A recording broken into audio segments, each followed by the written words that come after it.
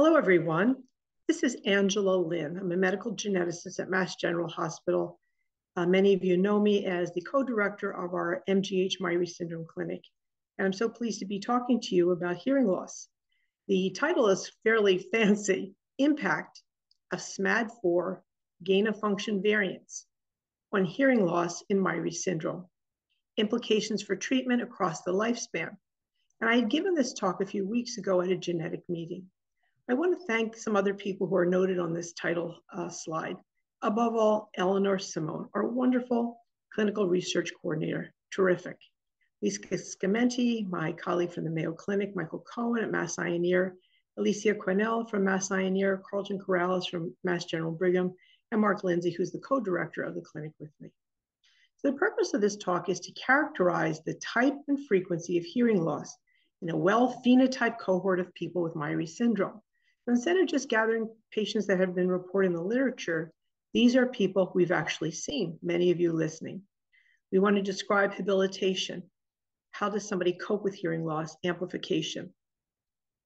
And we hypothesize that hearing loss in Myhre syndrome might correlate to the genotype, to the specific variant.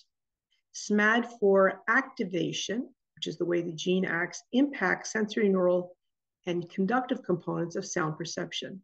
And before I go on, I just want to pause to say all patient photos have been provided with consent.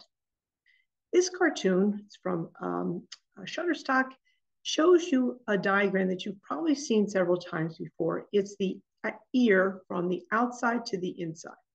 And coded in red is the outer ear. Start with the pinna, the auricle, the canal, external auditory canal to the tympanic membrane. It looks like a little drum.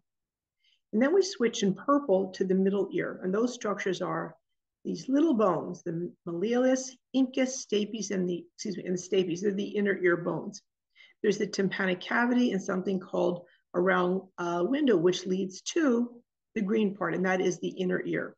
And so we have this remarkable structure, the semicircular canals and the cochlea, it looks like a shell, as well as the nerve, the vestibular and the cochlear nerves that innervate these structures.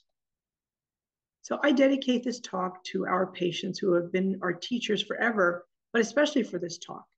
It's one thing to be a geneticist to know about hearing loss. It's another thing to live with it, as many of my patients did. And I thank in particular Patty, and I can say her name because she's in the public domain. And this is Patty and her dear friend. And this is her undear dog, Lunifer, caught in the act. And she said, I have never had both malfunction at the same time until now. At $2,500 a pop, I wear them until they are at death's door. Even when they ask what sound quality is like in the audiologist's office, there will always be a period of adjustment. And when your kid does not want to wear his or her aids, pay attention.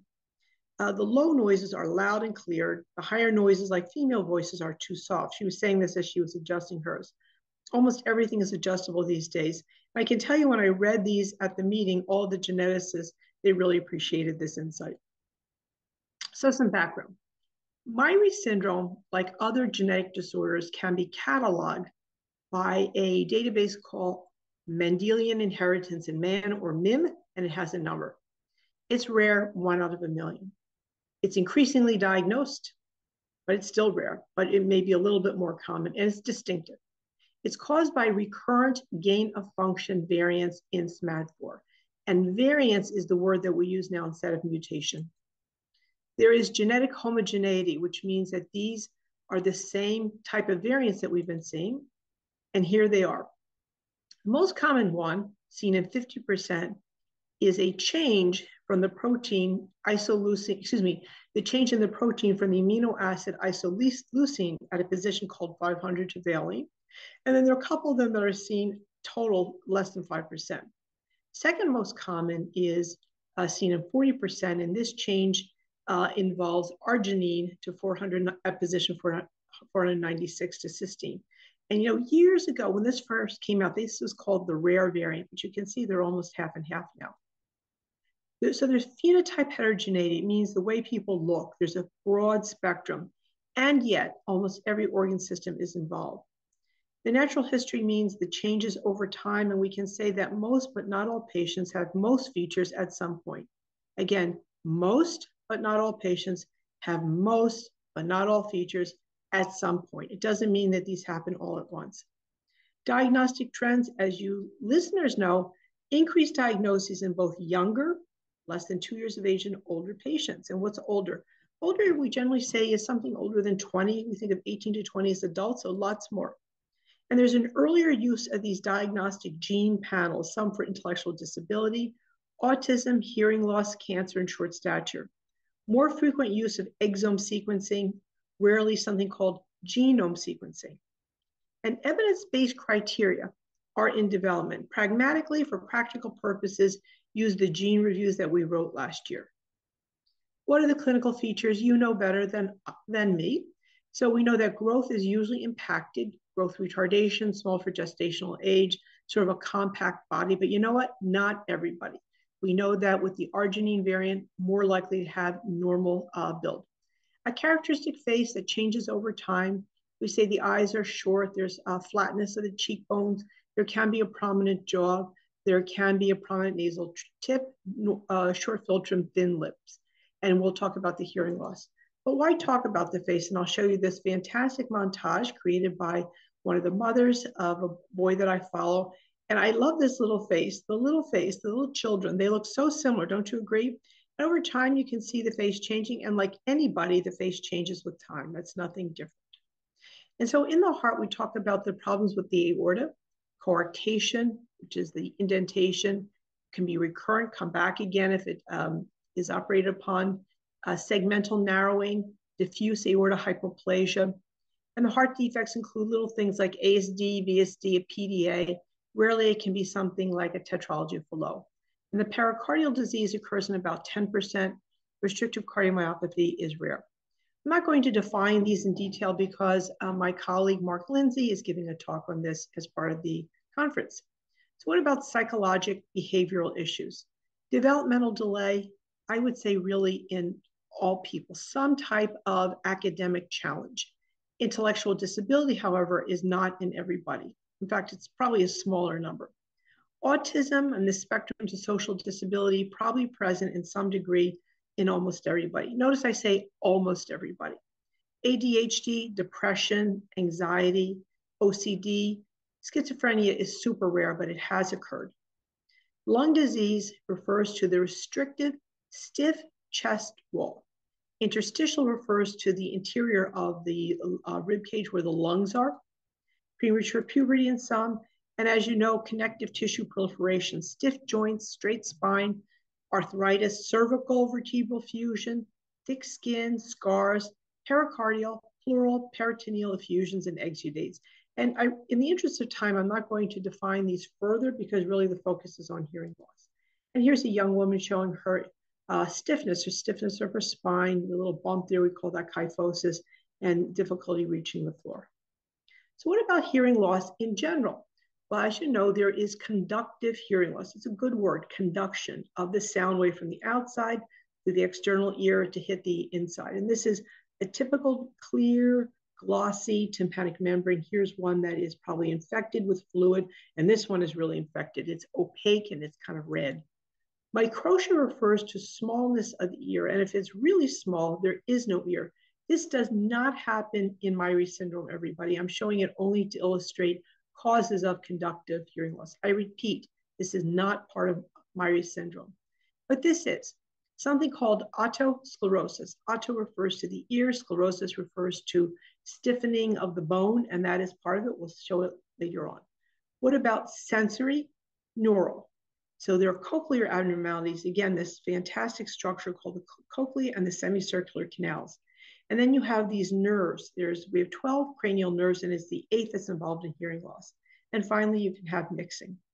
So what's in the literature now? So in our gene reviews that we wrote last year, we did make a statement about hearing loss seen in most individuals. It's kind of a general statement. Evident early childhood, late teens, predominantly conductive or mixed, inner ear anomalies are rare. The underlying hearing loss is often unclear or unknown, and there's often a history of bilateral tubes being placed.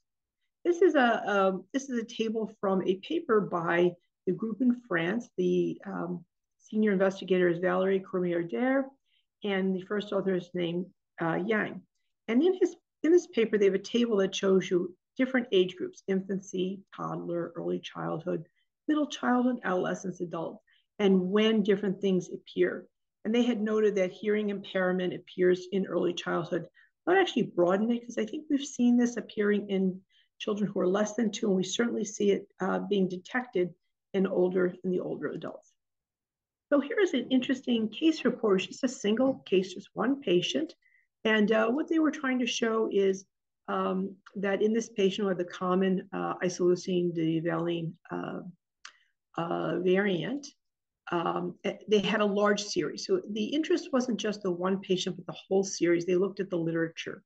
And so in their series, at least half had this valine variant, which we see too. Surprisingly, they had a lot with this threonine change, and then 16% cysteine, and then 3% with the methionine. And what they have is this gigantic table where they looked at everybody in the literature, to their credit, and they looked at the patient, they looked at the type of variant, age of onset, et cetera. And they were able to conclude then that conductive hearing loss occurred in about 27%, sensory neural about 10%, mixed in about 18%, usually bilateral, rarely just one side. And it does tend to progress over time. And so that's the reason for following people. There's another case report. Now, case reports have to be viewed carefully because it doesn't mean it applies to everybody, but this single case did illustrate some things. This is a patient who had otosclerosis. I know there are people listening who probably have this. It's not common, but it does happen. And it means that the bone in the middle ear is remodeled. This person also had a tiny, tiny little tumor called a schwannoma, very, very tiny. So this, I created this for the doctors that I was speaking to, and this showed a variety of other syndromes that have hearing loss, something called CHARGE, something called the BOR, Turner syndrome, Waardenburg, Treacher-Collins. Again, I'm just telling you these things just for your interest.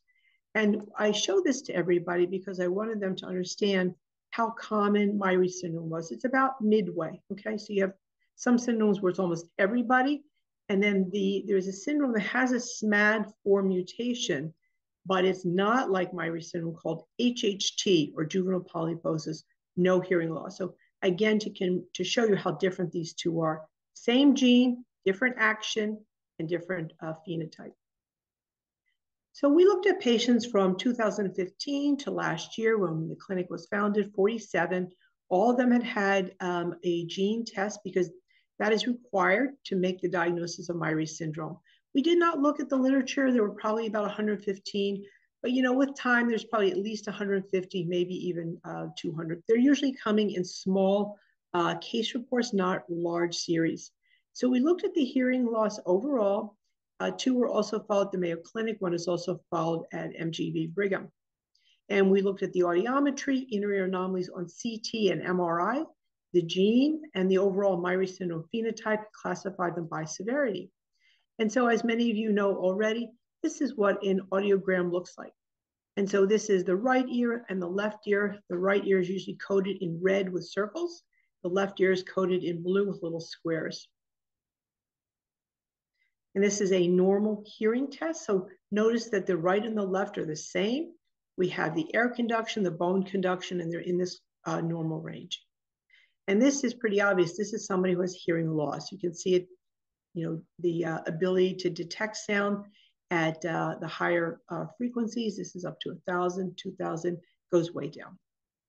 So let's look at another type of an audiogram. This is for conductive hearing loss. And there's a separation between the normal bone conduction brackets and then what's happening down here from the air conduction. And this is something that's sort of the opposite, sensory neural. Both bone and ear are impacted. You get this kind of a shape.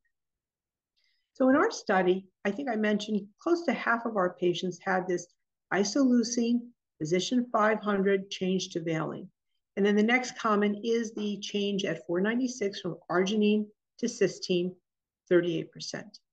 11% had the change to threonine, and one person has this special change of isoleucine to leucine. And what about testing? Well, it seems that exome sequencing is by far the most common in 72%, and at least in one patient was done as a research study. Genome sequencing, which is broader than exome sequencing, was done in 6%, and a targeted gene test was done in 4, which is 9%. Panels were used to screen for autism, cancer, or something else. And hearing loss itself brought the person to diagnostic testing in 3. The patients all had some other issues going on, but it was really the hearing loss that pressed the doctor to say, let's find out what the genetic basis is. So hearing loss was seen in our series in almost 40%, so a little bit less than half.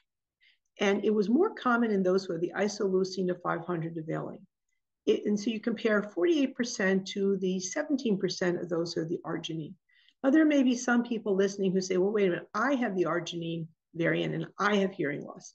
We're not saying that it can't happen, it's just less common.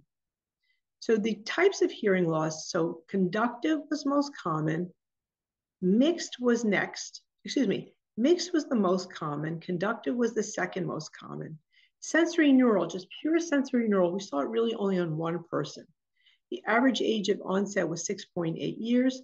You can see it spans from 15 months up to 13 years, and it did progress in about a third. So what types of habilitation were used? So hearing loss, so I should say that some type of habilitation was attempted in most patients, 72%. Hearing aids in 10 out of 13. A Baha bone anchor hearing aid in 3. Nobody had cochlear implants. And that would make sense because I think I said that we only had one person who had pure sensory neural hearing loss. So back to the types of habilitation that were used here. Auditory and oral communication was attempted by 18. The most interesting thing, and by the way, this is 18 of those who had hearing loss. So in our cohort, American Sign Language was used more by people who were nonverbal without hearing loss. Let me say this again. You would expect American Sign Language to be used by those who had hearing loss, but surprisingly, it is such an effective method of communication that some people who are nonverbal, but they don't have hearing loss, it's actually an effective way to communicate. It really impressed me, and I learned that. So the CT scan can be done of the temporal bone in particular, but you can also get something from the head and the maxillofacial region, and that was done in about half of the patients. You could see one problem, more than one. It involved the cochlea in 5, bony problems in 5, dysplastic inner ear semicircular canal dehiscence. So we are picking up things. And I'm going to show some sample people. And these have been, of course, identified. This is a person, this is a male. He had the threonine variant. And when we saw him at age 5 years, we saw there was an MRI that did show some problem with the semicircular canal. Interestingly, his behavioral audiogram was normal at that time. We feel that because of Myhre syndrome, he is likely to have hearing loss and he will need a high quality audiogram. Now, as all of you know, if you have a child with Myhre syndrome and autism, getting that high quality audiogram is really hard. And sometimes the children need anesthesia, and we endorse that. We're not saying that we want to do it casually, but we think that the value of getting that information is so important. Here's a person who had a conductive hearing loss, and you see the big gap between the bone and then the air. And this was the valine variant. And the CT scans, this is a CT scan that was done at age 2, was actually normal. So I'm not going to point out anything to here. It was actually read as normal. And what was important about this person is that they had a very modern type of bone conduction implant. It's called the osseo-integrated. It's an active bone conduction implant. And it's remarkable because the transducer sits within the implant, positioned under the skin, and sends the sounds to the cochlea, but it's not really a cochlear implant. Here is another person, 20 years old, a male, and his variant involves threonine. He has mixed hearing loss and a variety of different abnormalities of the temporal bones. The mastoids, the semicircular canals, the cochlear ducts, the bone around the semicircular canal, autosclerosis, vestibular aqueduct. So I'm just sort of reading them very quickly. And this was his audiogram, and it is showing you, again, here's the bone, here is the air, and there's a separation. This is his CT scan showing that the left posterior semicircular canal is thickened, right? It's foreshortened.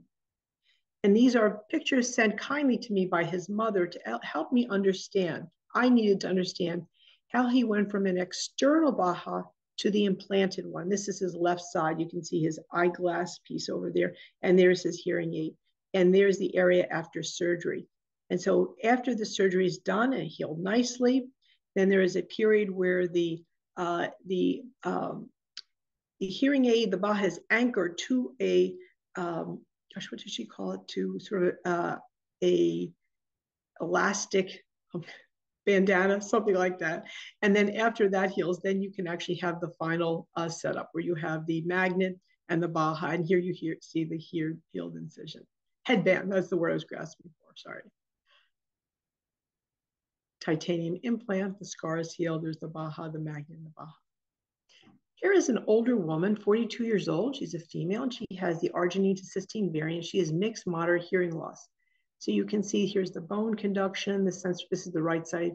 There's a separation, and then on the left side, the same thing. Neither type is completely normal. And this is her CT scan, and it was read as showing the middle ears were aerated, but there was dense bone in the in the mastoid and petrous region. And there's another area, it's just a fine point, I'm not going to go over that. She did not have autospongiosis, was not present. And this is something that I use during this, learning about this is a normal temporal bone CT. These are tough to read. I admire the people who do this in radiology, and it outlines the different parts of the bone. This is called the squamous. This is called the mastoid. See how bubbly it is because it's air-filled normally? And the petrous part should also have bubbles in it. It's air-filled sacs. And the tympanic part, let's see, I'm not sure where that is. And the styloid process, these are just very tiny. And here they are all labeled. So how about somebody else? 35-year-old, a female. She has the arginine to cysteine variant, bilateral, mixed, conductive, and sensory neural hearing loss from bilateral otosclerosis. And there's a little arrow pointing to the area that's involved. And you can see looking at this, first of all, red is the right, blue is the left. And you can see how there is some areas where there's big separation. What's interesting though is here, this person has excellent word recognition. If you had seen this part, you would think that she would not be able to hear, communicate, but she does. And so even though she has pathology, she has abnormality, she does have ability to compensate. We see that sometimes. And this is her CT scan, which shows clear evidence of bilateral otosclerosis. The right is greater than the left. And I need these little arrows to help me out. And finally, a woman who is 51 and her variant changes to leucine, which is considered the mildest one so far. And yet she has severe, profound sensory neural hearing loss. This is her audiogram. You can see how the bone conduction is way down here on both of them, on both sides. And but however, it's been stable, which is good. And like another person, she actually has really great word recognition and benefits from conventional aids. So even though you've heard about some of these newer developments, sometimes hearing aids, if they're well fitted, will help. And this is a hearing aid. It's worn outside, but when you tuck it behind the ear, you can't even see it. This is her CT scan from 2018, and it says that the the semicircular canal is suspected on the right and equivocal on the left side to have dehiscence. Dehiscence means peeling away. It's very abnormal. So hearing loss treatment, I think I've touched on most of these.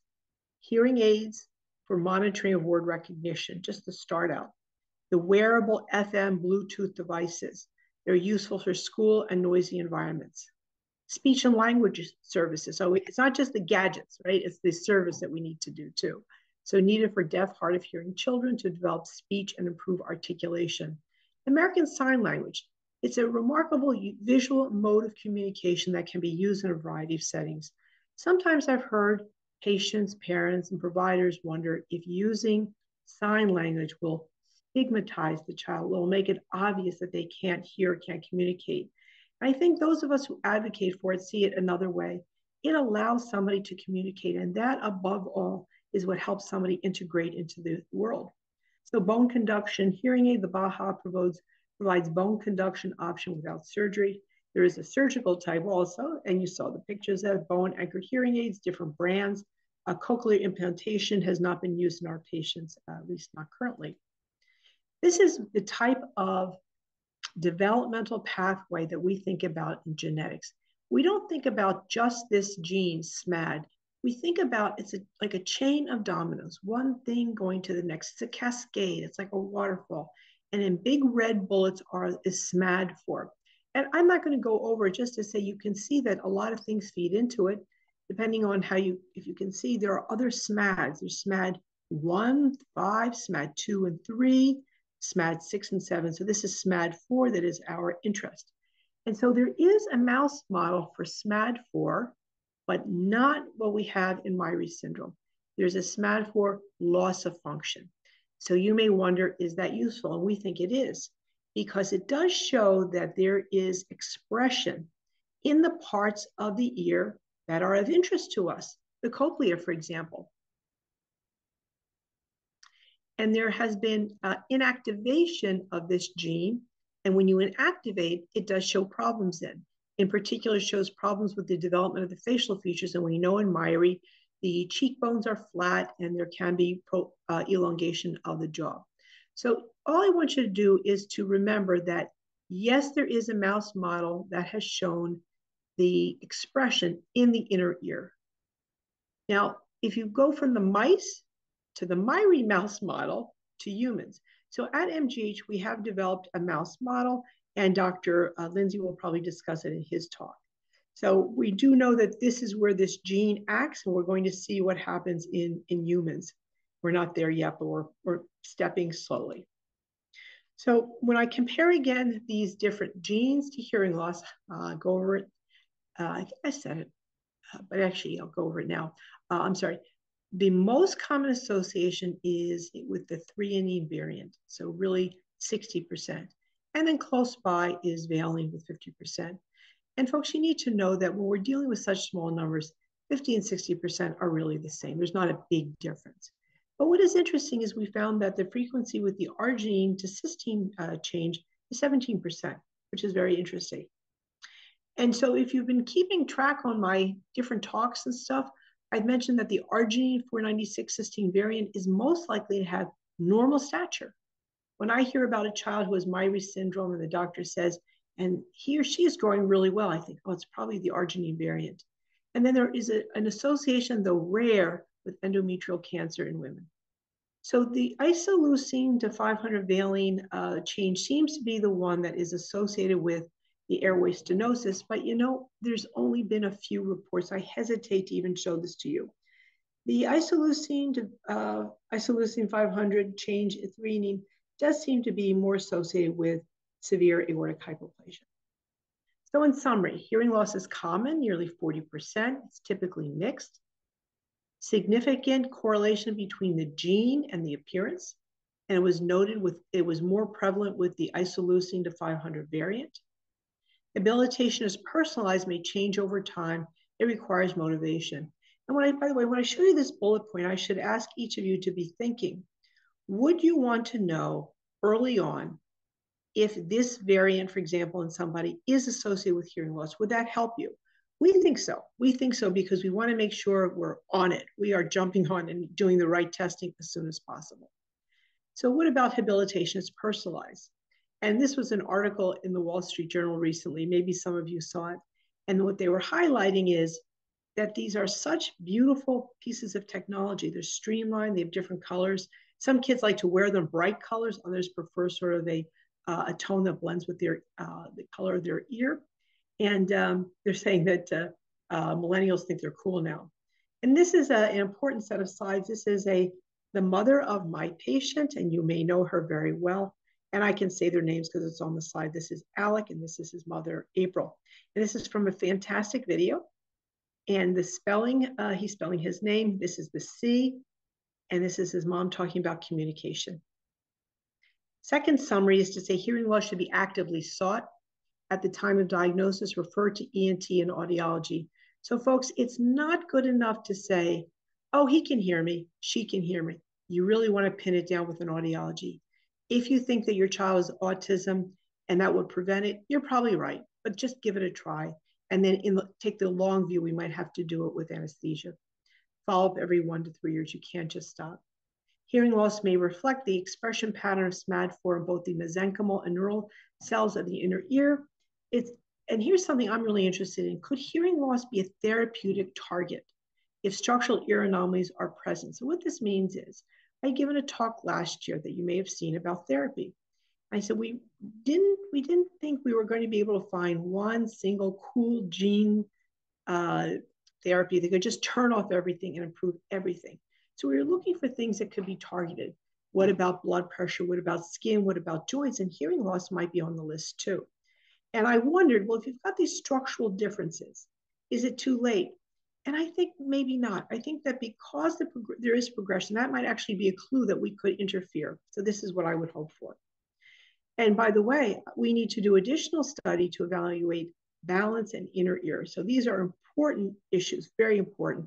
And we haven't done a correlation between hearing loss and what we call comorbidities. If you have hearing loss, are you more or less likely to have a heart problem? More or less likely to have autism? And we don't know yet. Now, the actual pathology can only be guessed during life because the otic capsule that I showed you is deep in the ear, deep in the head. And you could see that on the images. So a prospective study of hearing loss, first of all, in a larger cohort would be helpful. And in the event there is somebody who passes away, the post-mortem temporal bone analysis would be useful. So surveillance for hearing. So of course, everybody needs to get their audiogram and we need to follow up. But what about imaging? So what about CT scan, ideally the temporal bone, a focused temporal bone?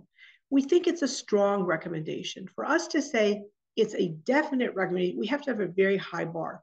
So far, what it's showing us is that it does tell us what's going on with the inner ear, absolutely. The question is, does it help us do a better job of treating the hearing loss? The other type of imaging is called the MRI. CT is actually better. The MRI is better for the internal auditory canal, and same thing. And we're trying to decide whether an MRI for the brain and then looking at the inner ear could be done at the same time. This is one of our patients looking like, I think, a little ballerina at the ENT clinic. So I want to thank everybody that helped me produce this talk, that helps me every day. We have a great MGH team. You know, I'm a cheerleader for everybody. We have a great Myhre syndrome professional advisory board. And I apologize because I omitted the photo of Kathy Young. Sorry about that. And then we have an international professional advisory board around the world. We have referring physicians I was speaking to, and we have you, the parents and the patients. And I thank the support from the Myhre Syndrome Foundation for helping me to hire Eleanor. And I also thank the individual families and people who have provided gifts to our MGH fund, which is really necessary for a lot of the work that we do. And this is Eleanor, who you know well. These are references that you can go back and look at later on. Thank you, everybody.